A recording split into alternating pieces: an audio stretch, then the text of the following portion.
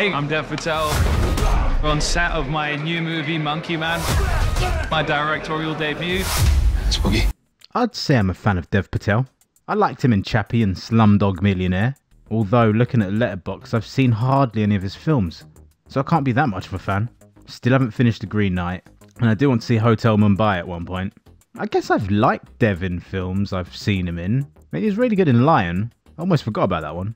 However much I appreciate him in these small movies, he's only really starred in one blockbuster, M. Night Shyamalan's Avatar: The Last Airbender, regarded as one of the worst films ever made. And that must have really dented Dev's aspirations to ever make it mainstream. But it's nice to see him in the driving seat, in control of pretty much everything, almost like a vanity project. I poured all of myself into this, you know. I've long been a huge fan of the action genre, and this is kind of my humble offering to a genre I love so much. You know, I wanted to infuse it with some culture and social resonance, along with, you know, some cool kicks, punches, and the odd elbow here or there. Monkey Man reminds me of being at university and having the first assignment where we had to make a self-portrait video. Well, if Dev handed this project in, he would have received full marks as he delves into his own heritage, and he loosely explores religion and the conflicts of choice in India to good effect, I'd say. The idea of, you know, the caste system in India, from the greatest action films like, you know, Game of Death with Bruce Lee, where he has to work his way up the pagoda to fight, you know, Kareem Abdul-Jabbar, and that amazing sequence at the end, you know, where the bosses get tougher and bigger and badder. Thankfully, Monkey Man is an original film based on the monkey god Hanuman, but it's also your atypical revenge movie made in the style of John Wick and Bruce Lee kung fu movies, where people just sometimes just drop guns and we just find out who's better at hand-to-hand combat. And when watching the trailer, I was worried about the film wanting to be a wannabe raid, but it ended up being a film of two halves. First was an old boy kind of feel with minimal action and more character development, and the second being balls to the wall action,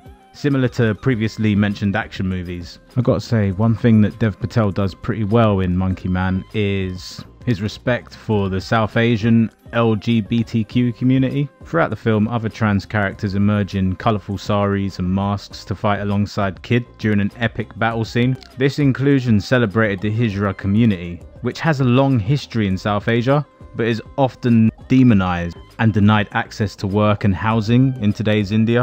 Like, the film really serves as an anthem for the underdog and marginalized. Like, Vipin Sharma did a really good job playing Alpha.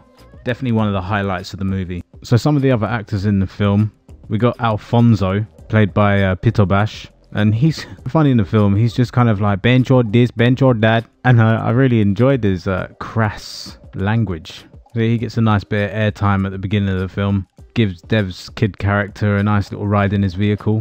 What happened to your hands? Car crash.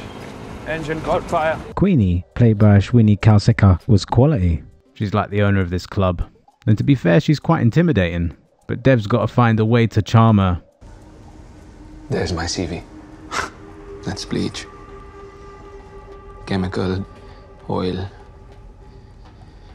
Give me the job no one wants to do. I'll do it.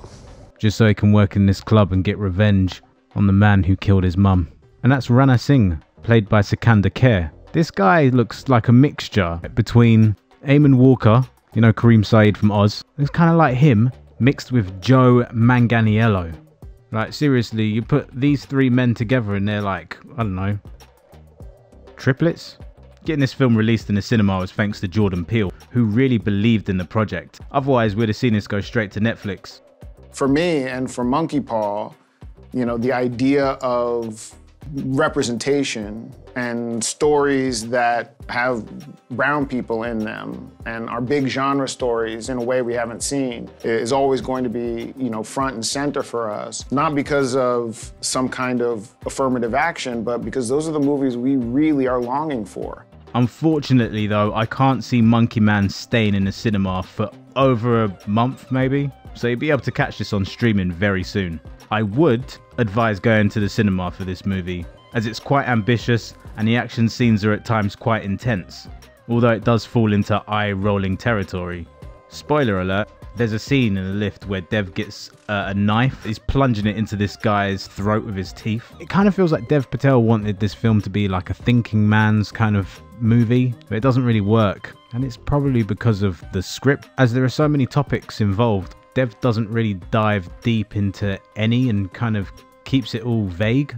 And sometimes that's a good thing, but with this action film and the first half being quite slow paced, you needed the dialogue to be a bit more powerful. Not taking anything away from what the film looks like, as it's very slick and it definitely has a cinema feel to it. But my verdict for Monkey Man, I'd give it 3 out of 5.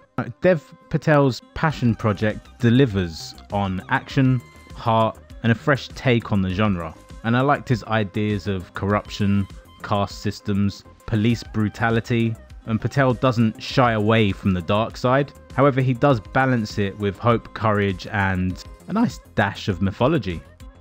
I think it's incredible. He worked so hard on it. He said at South by Southwest he had every obstacle come his way. He overcame every obstacle, but that's art and that's passion. And I'll even keep it real. That's often what it takes, especially for underrepresented voices to be heard. Like, our culture is so beautifully displayed in this movie in a way I've never seen it displayed before. And I wish I could say, oh, it's probably super easy to do that, but it's not. It's really, really hard. And I give him mad props for that.